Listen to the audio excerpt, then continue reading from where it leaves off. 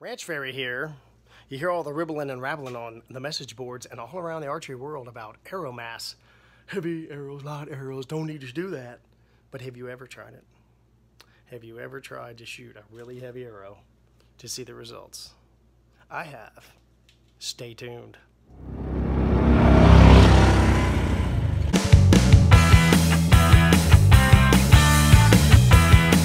Heck yeah!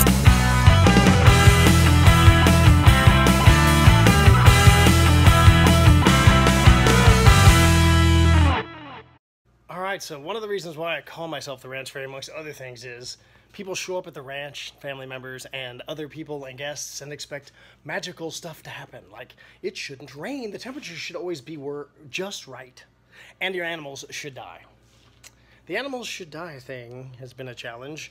We've got to be over 75 pigs with a bow and arrow in the last 2 or 3 years, okay, and a bunch of deer and stuff.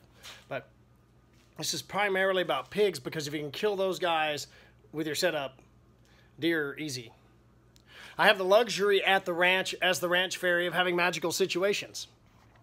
We have feeder shots set up. They run 24, they run year round. And you can get like textbook 18-yard, whatever angle you want shots. So changing setups doesn't matter to me. If I shoot a 900 grain arrow, I just re-zero at 20 yards for 900 grains. If it's 18, you just hold iron, whatever. If I want to shoot a 400 grain setup, I can do that. And pigs, they're kick-ass test material. So I put together a compilation of some video clips of failures and successes. Have we killed with 400 grain arrows? Yeah. Have we killed with mechanicals? Absolutely. They're devastating when they work. When they're freaking horrible when they fail. But one thing that keeps occurring, or keeps being the only repeatable thing, is when I get above 500 grains of arrow mass, the penetration just jumps not a little, a lot. So if you go from mechanical to fixed, and from fixed to cut on contact, there's a jump in penetration. And then if you increase your arrow mass, it helps. This pig right here changed the way my head thinks. So I kept having these arrows break off and weird deals. One pass through, and the next one hits like hitting a brick.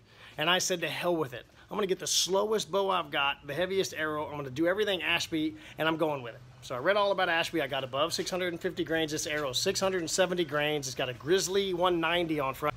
That's a 54-pound longbow. It's 70 inches long. It's really, really fun to shoot. That pig is 265 pounds. And I got a quartering in shot, 18 yards. I'm sneaking up on him. Some bitch busts me and goes, whoop, and just turns.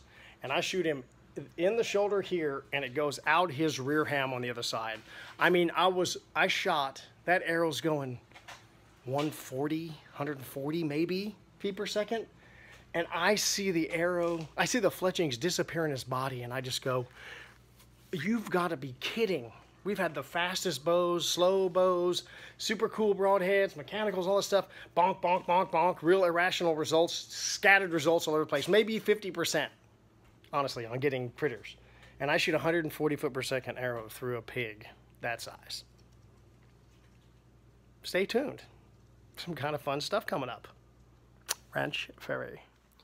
So our first pig shot here is with a 125 grain Bishop single bevel, with a brass insert on an ICS 400s, my son's bow. This is a little pig. This pig is 60, 65 pounds. And you can see it jumps right through her. So not a problem, right? Normal setup, 450 grains, not a problem. This second pig is about 120, 30 pound boar. He's just starting to get kind of teenaged age. And I'm shooting a cut on contact, ICS 400, brass insert, shafts 450 grains. That shot is 14 or 15 yards. He jumps me a little bit, but come on, man. That's not the worst hit in the world. Did not find him. He was lost. Arrow penetrated 6 inches. Nothing but bones. So this next clip is a Schwacker. And you can see that the light's bad. On the video on the YouTube, you can see that better. But it's a 400 grain ice. It's a 400 spine ICS, no brass adapter. Straight Schwacker, 17-yard shot, and I think I shot this pig twice. I killed him later with a better setup. But you can see what happens. This shot is right in the pocket. Is he on the move at impact? Yes. Did he twitch a little bit? Yeah. I can't prevent that. But there might be a better solution for the future. This is a big animal. This pig's over 200 pounds. And I wish I had better results. That's the same stand 2 weeks later in the same set, same feeder, and I'm 99% sure it's the same pig. The schwacker didn't even penetrate to the blades, so I couldn't find a hole in him. And they seal up like corks. They're pigs. This is a Grizzly 190 on a compound. 100 grain insert, 100 grain brass insert, arrows, 685 grains or something like that. And the arrow placement is almost exactly the same spot, and he's on the move at impact if you watch the video close. He's he's lunging forward when the arrow impacts. Results are completely different. And I just wanted, for perspective's sake, there's a hole under that feeder the pigs have dug out, so he looked a little shorter than he was. But that's a back end of a Kawasaki mule, and I had to rodeo him up in there by myself. And I say a big, substantial animal. This gives you some perspective on what I'm talking about. This little guy showed up. He was the other big pig I shot twice, was chasing him around, and da-da-da-da-da. So he comes in, but I thought it was good comparative analysis when I was picking through my video clips. Earlier in this video, I shoot the pig out of the tree stand. You can see the glowing knock. It's going downhill, and it kind of quarters into his shoulder and doesn't penetrate at all. I get about the same shot. Now, it's horizontal, blah, blah, blah. Y'all can throw me under the bus for that. But this is with a 680 grain Grizzly 2-blade.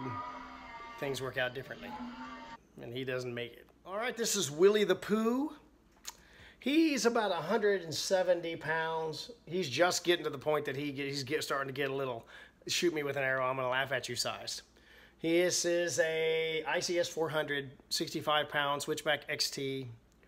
And that is brass insert, 100 grains, and 125 grain Bishop single bevel, which is a nasty little guy. It's a little bitty head like that. It is nasty. It's a great shot right through the guts. Basically, the angle's really, really good.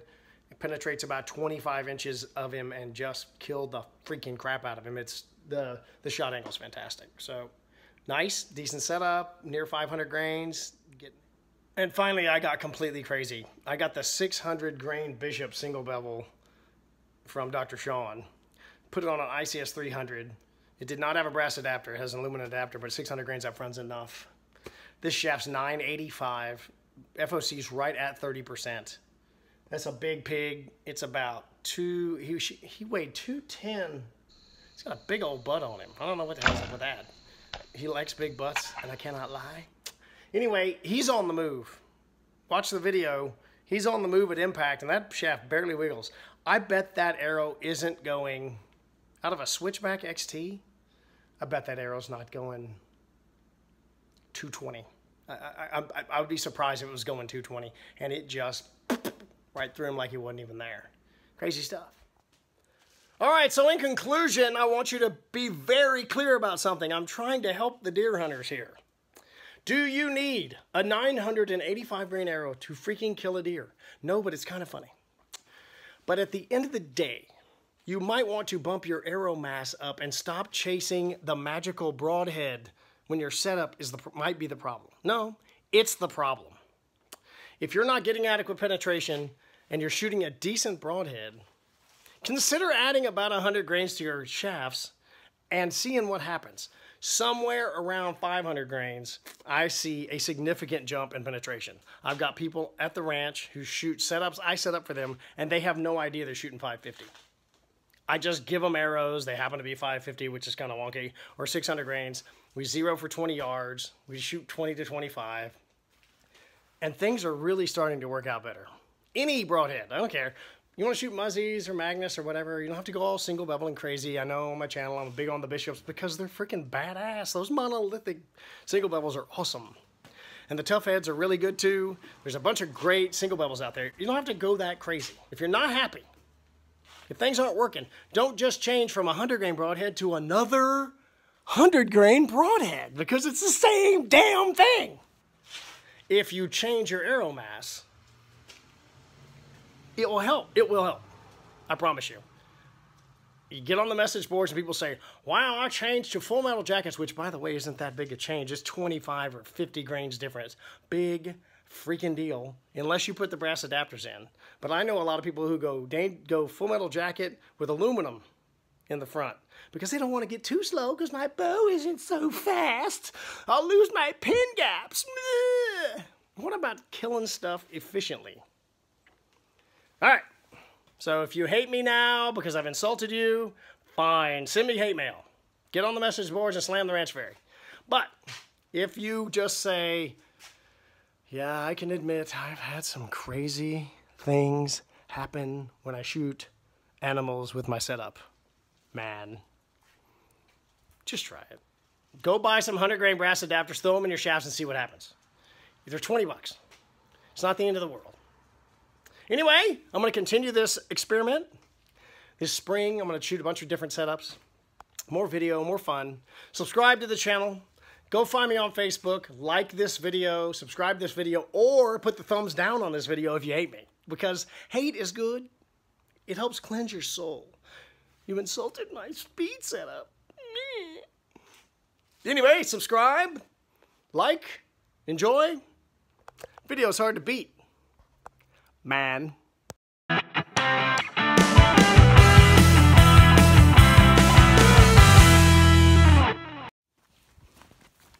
Beautiful Texas sunset.